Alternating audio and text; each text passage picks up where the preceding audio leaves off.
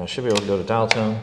Okay, I have dial tone. So now the next question is, can I dial out? Hello, this is Michael with Field Tech Academy. In today's video, I'm going to be showing you a portion of a service call that I did where I was training a technician on troubleshooting dial tone and using a 66 block, using a buttset. Thought it might be educational to show those of you who may not be as familiar with telephony and 66 blocks, things like that, what the process is that I went through on this call to try to troubleshoot the dial tone. Let's get into it.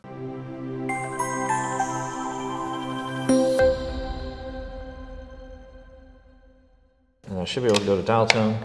Okay, I have dial tone. So now the next question is, can I dial out? And you're always listening for, like if you straight dial, and it doesn't go, then you might have dial 9 to get out, different things like that. So I could theoretically plug my buttset, and to show you this, instead of using my alligator clips, I can use the regular RJ11 on one end and RJ11 on this end. Now, even though this is RJ45, an RJ11 plug will go into it because it's going to touch the center pins, and phone biscuits and phone ends use the center pins, the center 2 pins. Even though this is not RJ45 and this is, it will still work.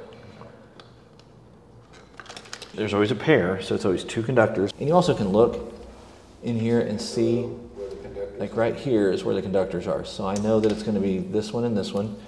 So I'm going to put one angling up. Okay, there we go. Sometimes it's a little tricky to get on it. And then the one directly underneath it. Okay, so if this line was good, of course, you want to make sure that you're on your alligator clips and not this.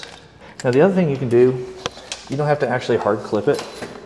You can literally go like, just hold them solid, just make sure you're not crossing them over.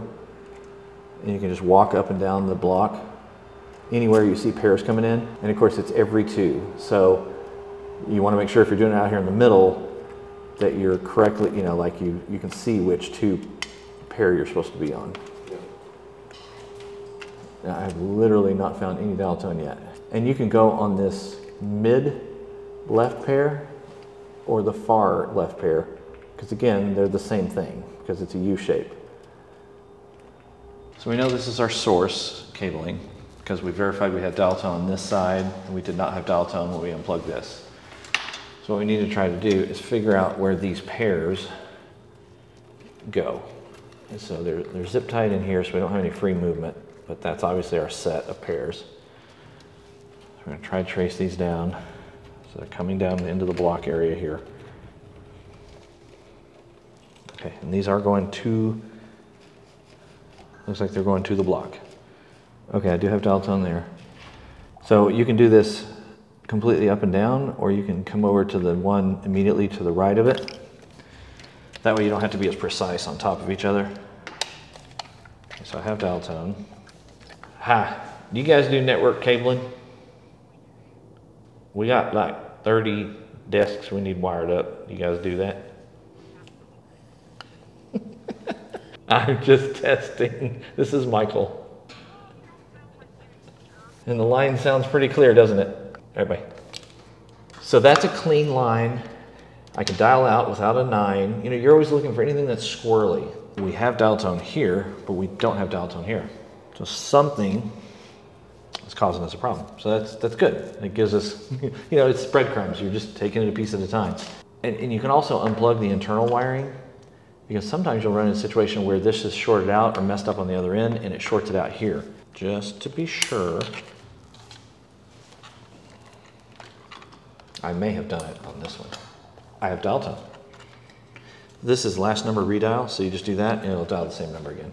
And it is the same number, 0432. So we could have something on this cable shorting us out. So what I'm going to do now is I'm going to test for dial tone. This pair goes to the bottom. Okay, there I've got dial tone. Don't have dial tone coming out. This is that jack I was telling you about for security systems. So this is the source from the phone company, comes into this pair, and it's an 8 conductor deal. And the idea is that this jack can seize control so that it doesn't go back out to the next in line. So it's almost acting like it seized the line. I'm curious. I have dial tone now.